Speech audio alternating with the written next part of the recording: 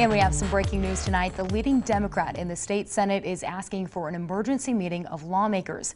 Representative Anthony Hensley from Topeka wants the state's top lawmakers to meet tomorrow. He says they should reconsider their decision to reverse the governor's executive orders on church limits. The governor signed an order to limit public gatherings to 10 people, including church services. But Republican lawmakers overruled her this week, saying it was an overreach. Now the governor is suing lawmakers and asking the Supreme Court to intervene. This is not a normal disagreement about policy or politics. The actions of the Republican legislative leaders jeopardize both the health and safety of Kansans.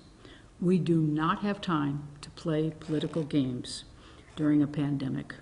Governor Kelly says she believes most Kansans will stay home this weekend, but she wants to make sure that there isn't an opportunity for large gatherings. And of course, we will keep you updated if that meeting happens tomorrow and what comes out of it.